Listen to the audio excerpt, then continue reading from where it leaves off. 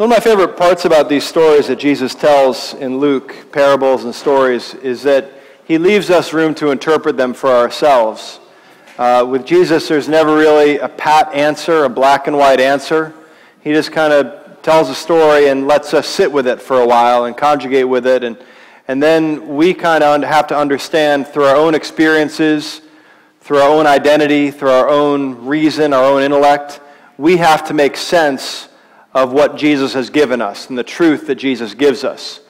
And so it is with this story today. The lawyer's response is not recorded, according to Frederick Buechner. Jesus says, go and do likewise, go show mercy to your neighbor, and the lawyer doesn't say anything back. But you have to think the lawyer had to have said something, right? And not because he's a lawyer, nothing against lawyers at all, but because this is what they did back then. They talked about these things and they argued about them. They argued about what the law meant. What were the two greatest commandments? Love your neighbor and love your God and love your neighbor. What about all the other commandments? Which are the greatest among those? So they would have these debates, teachers of the law, scribes, elders, chief priests, and they'd sit around and talk about this stuff. And Jesus was having one of these discussions when the topic came up, who is your neighbor? And without answering it directly, Jesus asks us, who is your neighbor? Essentially, this is what's called in Jewish terms a midrash, which is kind of an explanation of the text, where you go a little deeper in the text and you try to understand why the text is written as it is, why the law says what it does. And a couple weeks ago, I talked about neighborly love. I think it's something that a lot of us are dependent upon, even though we don't acknowledge it. Neighborly love is an important part of not only our religion, but I think of all religions. So again, who is our neighbor? Who is our neighbor? Some people would say your neighbor is the other. Your neighbor is the other. Someone who is not you. Now, for there to be an other, there has to be a you. You have to identify yourself as yourself. So you might look at it and say, I stand here as I'm white, I'm a male. You might say, I'm a Redskins fan. You might say, I drive a green car. I'm an American. I'm from the Northeast, and on and on and on. You identify yourself as such. And whenever you do that, unknowingly and unconsciously, you create an other. You create an other. So if I'm white, someone who is not like me is something other than me. They might be Hispanic, they might be Asian, they might be black, whatever it is. But you see, I've identified myself as white, and therefore not being white creates a distance and a separation. Right? And this is kind of how it is, and that's how we've grown as humans over the year. We identify ourselves into groups, into clans, into nations, and we say, this is me, and anything that's not me is something other. And when we create that other, again, unconsciously, we create that separation. And that separation makes it awfully easy to silence the other, because they're not us. They are something else. We silence the other, and we can oftentimes then diminish the other. And it kind of leads down a slippery slope to dehumanizing the other, which makes it awfully easy to slaughter 6 million Jews in Europe, to kill hundreds of thousands of Tutsis in Rwanda. That's the germ, and that's the kernel of genocide, is creating this other from just saying, this is who I am. So I often think about this passage of the Good Samaritan, because the first two people that walked by this injured man who was robbed had an affinity with this person. I mean, they were of the same clan. They were of the same race. Why didn't they help him? Why did it take someone who was other to help this guy? I think that's probably behind Jesus' story, is the question, why did two people who were just like this guy pass by?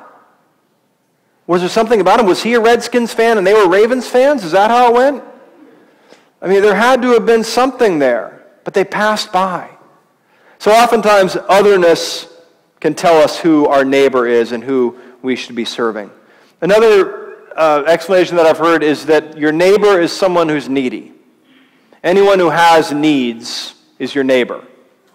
So Jesus is saying to us, your neighbor is someone who has needs, and you need to meet those needs. You need to go and show that neighbor mercy. Okay, so this man clearly had needs which were not met by the first two. So clearly they were not neighborly with him. And how many of us meet every need that comes through our door? I mean, a lot of us have charity fatigue already, but I know for me, what happens to me is I drive up to Baltimore for a diocesan business, for the Diocese of Maryland, and it's in North Baltimore, and to get back, I have to drive back through Martin Luther King Jr. Boulevard, at which it seems like every stoplight, there's someone asking for change.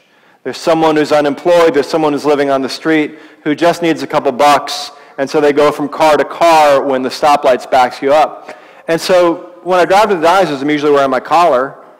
It's not good for me to just kind of roll my window up and look the other way. So I made a pact with myself, and I kind of said, all right, whatever loose change I have in the car, quarters, dimes, nickels, whatever dollar bills I have in my wallet, I'm going to give. And I'm just not even going to think about it. I'm just going to do it. Except for 20. All right? So I go up to $20, and that's my limit. And do I do this, all the time? I have to say no. There are times when it might be a little dark, it might be early evening, and the sun's going down and it's dark, and I say, do I really want to roll my window down? Do I want to make myself vulnerable? Would I rather kind of go into self-protection mode and self-defense and not meet the other, not meet the needy? Sometimes I do, sometimes I don't, And I think we can probably all say the same thing. But, I think, what's the word? Making something easy. Convenience. Convenience plays a part in this too. That if I'm late, I'm less likely to stop. And they actually did a study in the book, The Tipping Point by Malcolm Gladwell. He writes about a study that was done to show how much convenience plays in meeting people's needs. So what they did is they took a group of people who were very benevolent, very loving, almost saps, pushovers. They took a group of seminarians, and they said, you have a test to take in this room on the campus. And then you've got to finish that test and go all the way across campus and hand it in on the other side of campus. And you have to do it in 15 minutes or else you're going to fail. That was the task. And in between, on the road, from this room to the journey's end, they put someone who was in need. Whether it was someone who had fallen down and sprained their ankle, someone who needed money, or whatever it was, somebody needed a ride, whatever it was. They put someone there in the middle to test the seminarians, to see what they would do. These are God-fearing people, right? These are people who are trained to be, servants. Clearly they're going to stop, right? Of course they're going to see that, convenience is outweighed by meeting somebody's need. Of course they're going to stop. How many of them stopped out of 10? 2. 2 stopped. 8 of them just flew on by and said, I'll get you later, I'll get you on the way back. Don't worry. Let me call someone for you. And they go and they hand their paper in. And I think all too often the same is with us. So you've been thinking, who is my neighbor? For me, I can answer for myself. My neighbor, I've decided, is whoever I don't want to see. Whoever I don't want to see. Because sometimes it's the other. Sometimes it's someone with whom I think I have nothing in common. You're older than me. You're richer than me. You didn't go to the same school as I did.